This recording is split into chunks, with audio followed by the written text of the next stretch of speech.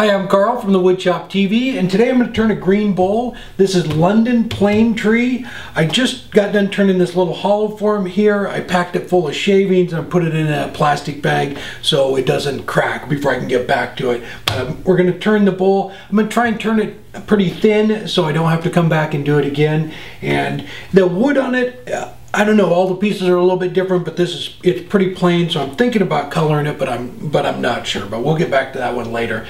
So I'm going to go ahead and knock all the corners off. It's kind of a long process, and then when I get it trued up, we'll come back.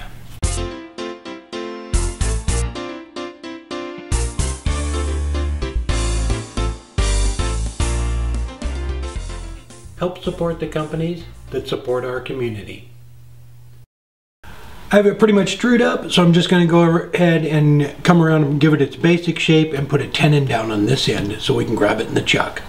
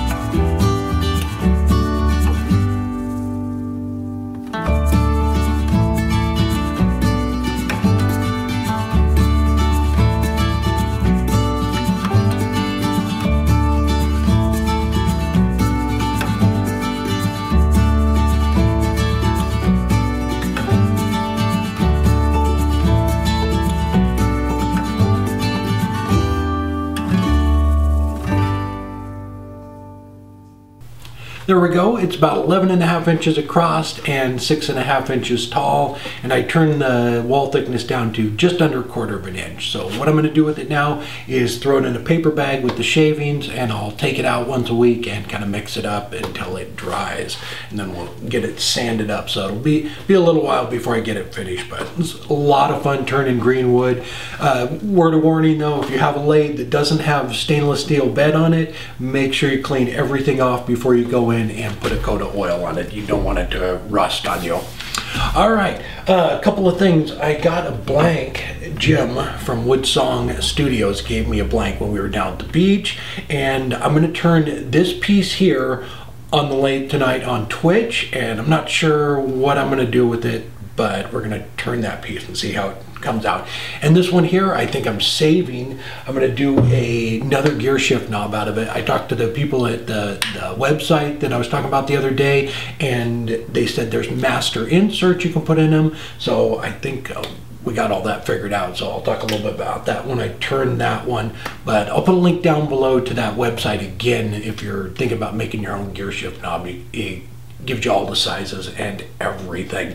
We were gonna do, and I know at the demo I said we were gonna do a different project, but this wood came up on Craigslist on Monday and we ran and got it, and I really wanted to see what it looked like, and that's why we switched gears and turned this. It's kind of a plain wood, but I think maybe some dye or something might look really cool. I think the hollow form that I did, I'm gonna maybe dye that. We'll see. We'll have to wait and see. I'm gonna before I get it finished, but I'm not sure. All right, the other thing is too, remember we're always on live on Mondays. If you have any questions, please come over. It's 4 p.m. Pacific Standard Time. this Monday, what we're going to do is I'm going to take a smaller piece of the same wood and we're going to turn a green bowl live. So if you have any questions about turning green wood or anything, swing on over there and ask away. All right, if this is your first time here, I have a new project video every Friday. I hope to see you there, and we're always live on Monday at 4 p.m. All right, till next time, take care.